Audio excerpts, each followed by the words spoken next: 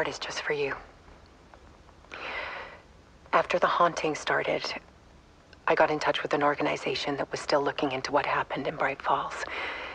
I went to their offices and something happened there. After I got home, I could suddenly remember everything. I remembered being trapped inside that lake. A dark ocean with echoes of myself. My fears, my photos. Inside a dark tide of madness. The same events and images looping again and again. And then I saw a light. Your light. You dove in just as I swam out. You never drowned.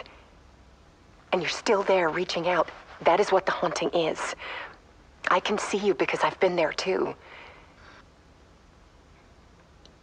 I chose to come back to the dark place.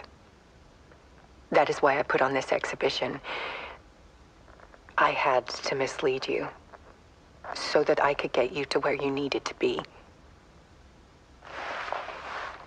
The only way out of your loop is destruction or ascension.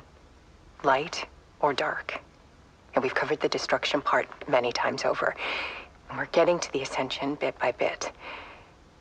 Time means nothing here. You'll still need to go through the loop.